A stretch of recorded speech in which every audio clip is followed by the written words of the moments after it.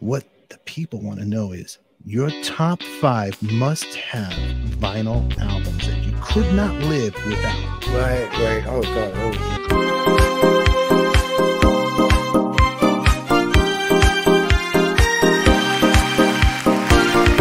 Everybody, I am Stephen ADIKA. You're an artist on record, your ultimate intimate conversation with your favorite artist. And if it is your first time here and you love vinyl and rock and roll stories, subscribe. Hit the bell to be reminded so you don't miss any other episode. Look what the cat dragged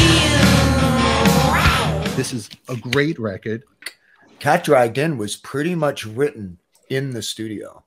We had only ever played it a couple times. Wow. What the people want to know is your top 5 must-have vinyl albums that you could not live without. What you were influenced, what you love. Just if you had to pick top 5 records on a desert island, what would they be? Right. Oh, God, I always loved this one, right? Aerosmith, Toys in the Attic.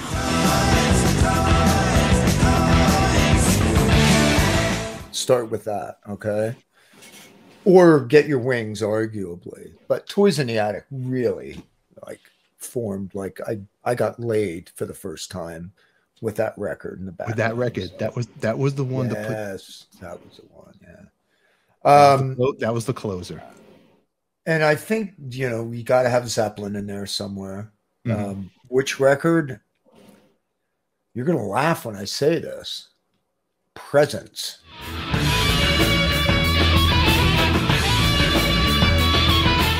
Wow.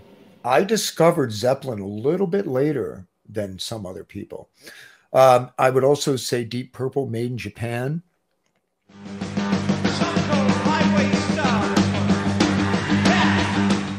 And this one's really going to throw you. Really going to throw you. Herb Alpert and the Tijuana Brass. Whipped Cream and Other Delights. That's great. And Santana. They were my favorite. All those records formed literally who I am. That's it. I used to play those records with my dad, the Santana and the Herb Alpert. And I played percussion. We had bongos and all kinds of stuff. And he'd play trumpet. My dad was a trumpet player. So, and then when I started to get into rock, I got into Deep Purple. I'd also have to say probably Van Halen too. Also, God, I wish I could stick that in somehow, but I don't know how I could do that. I think we could slip that one in. Van Halen 2 as the closer. Yeah. Huh? Is that the one you'd put in there? Yeah, that was big. Somebody give me a shot!